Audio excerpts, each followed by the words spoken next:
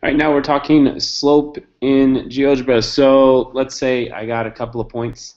If I'm going from like, I don't know, -1, 3 down to 4, -1. And I wanted to measure that slope. Well, we look at slope as rise over run. To make it a little easier to visualize this segment, I'm going to go ahead and draw a line there. And if I really wanted to, I could even draw some more lines to help my eyes out.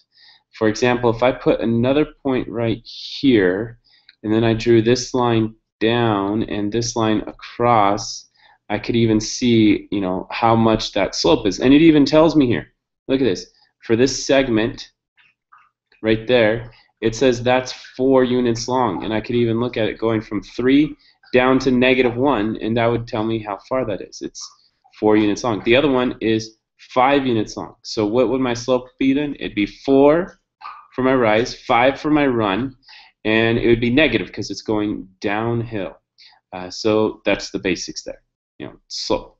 And even if I wanted to move this, hey, check this out. I could just move what I had, and I could make a new triangle. And look at this. Now I got, let's say I'm going from B to C, and that would be 6 on the rise and 6 on the run. And even if I wanted to move this down and make another triangle, I could snap it to the grid. Look at this, I got 4 and 7. It's calculating these numbers for me. So easy. So I don't even have to double check it. It's doing the counting for me. I just have to do the math with the calculation after. All right, so there we go. And that's slope in GeoGebra. Some simple ways to do it.